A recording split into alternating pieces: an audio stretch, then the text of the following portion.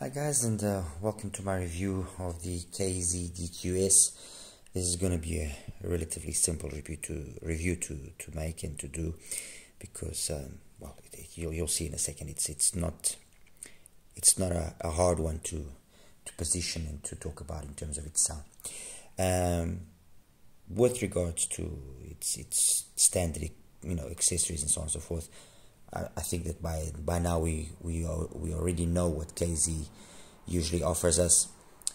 It's acceptable tips. The cable is what it is, so it's not there where the money is spent. The money is spent where it matters, which is on the actual IEM. And in that aspect, they haven't disappointed once again. I mean, the fact that they can offer this for roughly $20 and have a nice built shell, decent quality plastic, almost resembling resin, a nice faceplate design, semi-open. Well,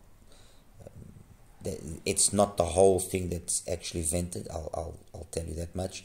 It's just this center section here, which has a little bit of a bigger opening. So there's a kind of, we could say this is kind of semi-open then. Fit is the usual KZ stuff. It fits very nicely. It's always got this very much not a custom IEM fit, but it just the KZs of late have got just this. They've gotten the shape of the shell right, and it just fits nice, and I haven't really found anybody that complains about the fit, although they're not exactly small, but they always fit very nicely. They're always ergonomically or very stable in the ears. You can work out with them, and the DQS is no exception. It fits really nice, isolates really well once you got it in the right position. I'm using my trusted KB Euro 7 tips, as you guys can see. What else can I say? I mean, in terms of its physical attributes, I think it's more than enough. I'm not using the stock cable, as you can see. I'm using an XINHS cable. So let's talk about the sound, which is what basically we want to know. I could have brought out the whole range of the single DDs that KZ has been launching from a year ago up to now, but I thought that it just makes sense, and it would be enough to position this if I did just the following ones. The KZ, the EDX Ultra basically represents the models of KZ that used the older the older driver. I'm gonna try and show it to you. It's not easy, but if you look carefully, you can see it's a thicker driver, single hole as well, always in the front, but thicker driver. It's a driver that basically was the one found in the EDA Balance, the CCA CRA Plus. So it's that kind of series of driver. And in the EDX Ultra, for me at least, it kind of reached the pinnacle of its performance. It's got very much that KZ house signature, but it's a nice sounding IEM. It sounds full. It's got great bass. I mean, don't forget this is $17. So this don't go expecting craziness in terms of its technical abilities. But everything is very much within reason for the price. Where they probably skimped the most when you now compare it with the latest offerings is on the build. The build is very simple. It's although it's the same kind of plastic shell, the faceplate is nothing special. The nozzle as well is also full plastic, so nothing really outrageous there. But the overall sound was nice, was pleasant. If anything, the treble extension could sometimes get a little bit unpolished, but overall it was a nice, pleasant sound. It did what it's supposed to do, and it did it well. Then they introduced an updated version of the XUN driver. And the XUN driver, if you remember, that is that driver that's got like a kind of a conical shape in the back that you found in the DQ6, the DQ6S. You found them as well in the ZAS. And the Lyra, the CCA Lyra, was the first to use that driver, that updated version of the XUN driver. And if you look carefully, you can see it's a very thin driver. So gone is that kind of back bell shape that they used it.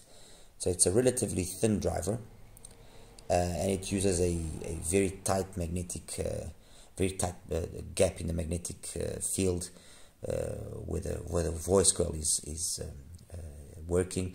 The diaphragm as well is an ultra thin diaphragm to convey more speed and more extension.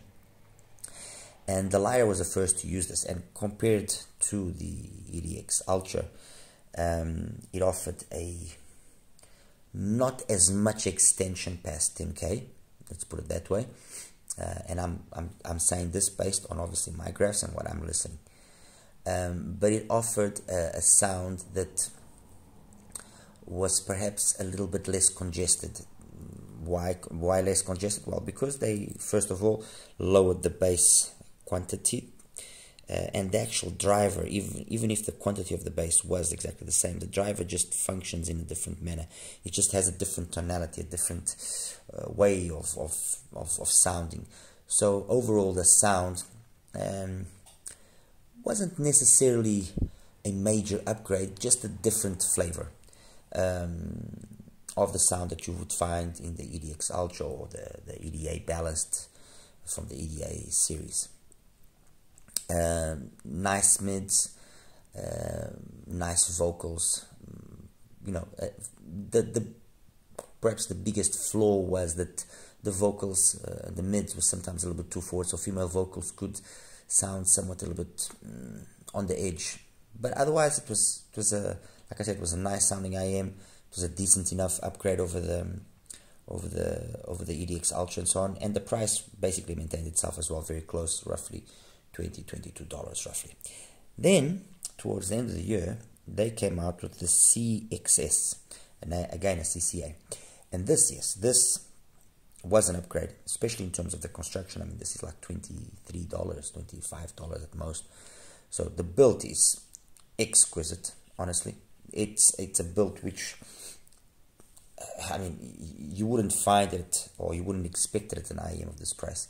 It's got this nice, you know, hole in the actual shell, which gives it a nice, it just gives it a nice feel, a nice unusual vibe.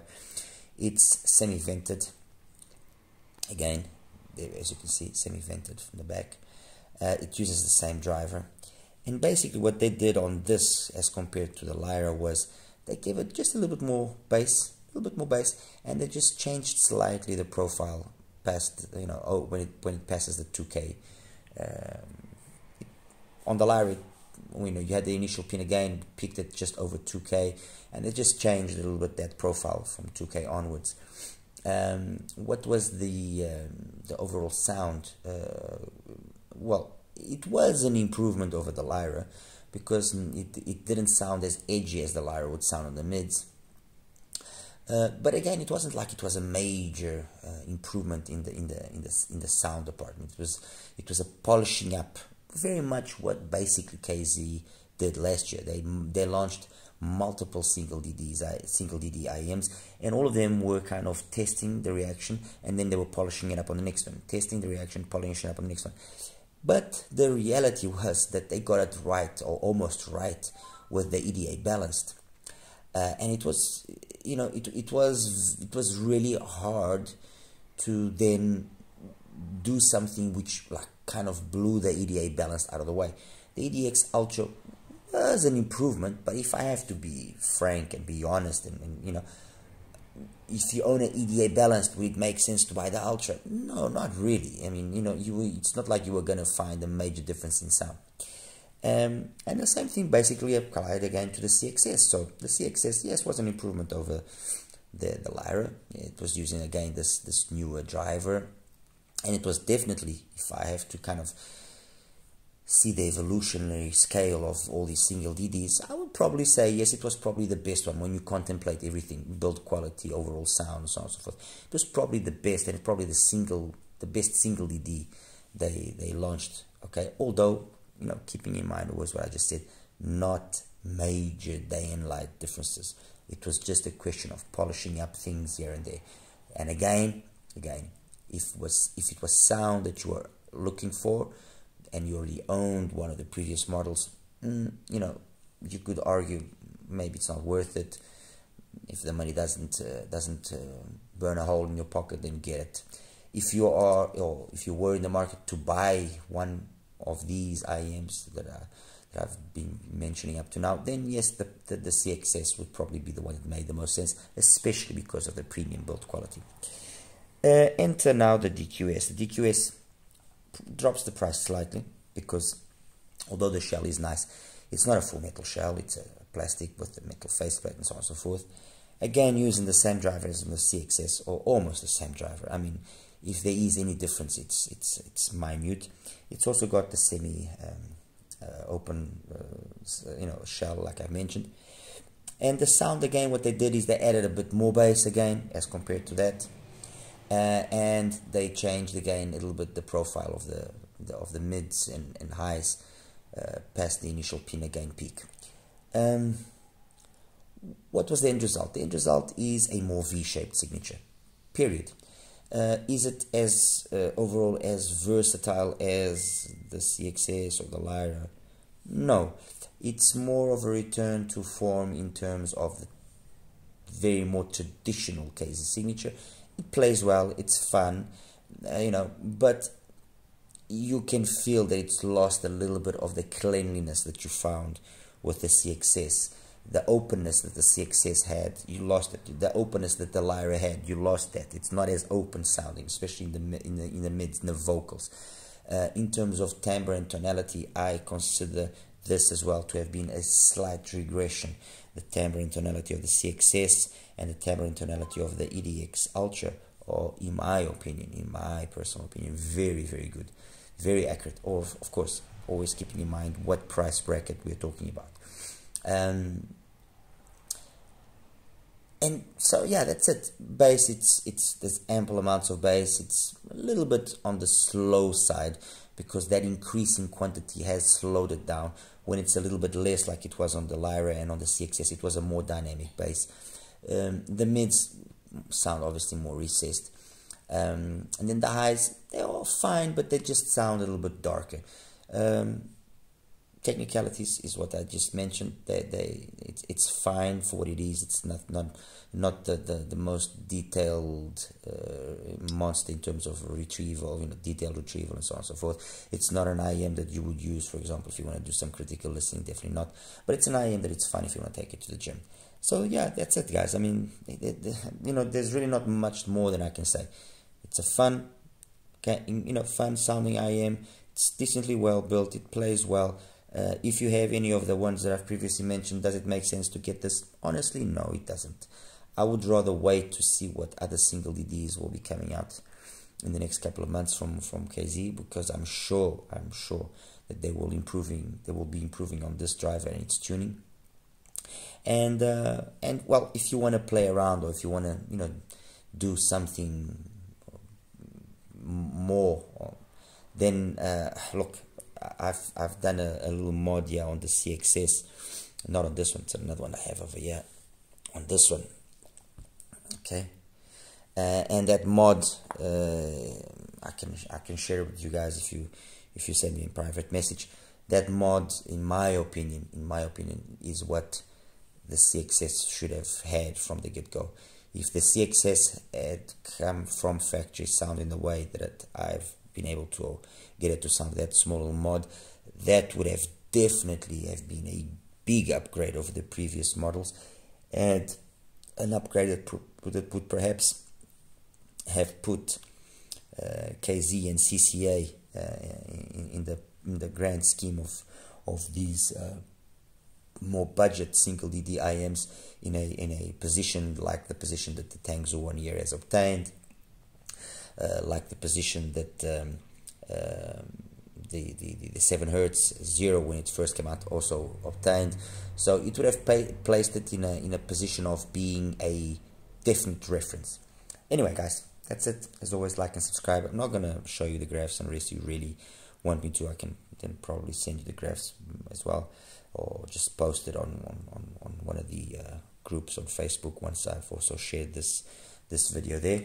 And yeah, that's it, guys. All right, As always, like and subscribe. Any questions you might have, please feel free to ask, and I'll do my best to get back to you as soon as possible. Take care. Bye-bye.